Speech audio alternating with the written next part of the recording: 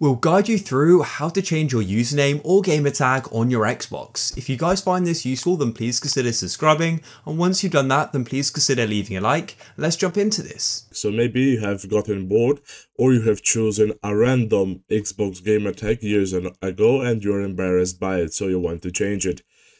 You need to start off in the main menu of your Xbox. Then the next step that you will need to do is press this Xbox button right here. After you have pressed it, you navigate to the right using this button right here. Now let's navigate until we get to the last option right here.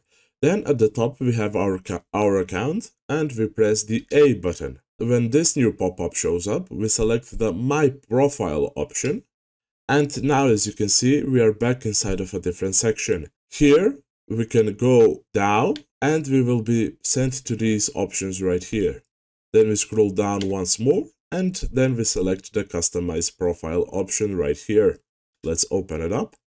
And on the left we have our gamer tag on Xbox and we can select it.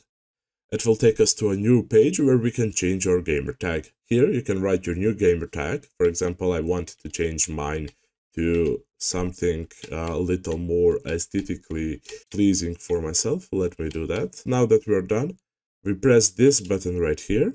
Now that we get to this page right here, we can select Customize Classic Gamer Tag. And here we have different options that we can use for our classic gamer tag, and you can play around with this for yourself.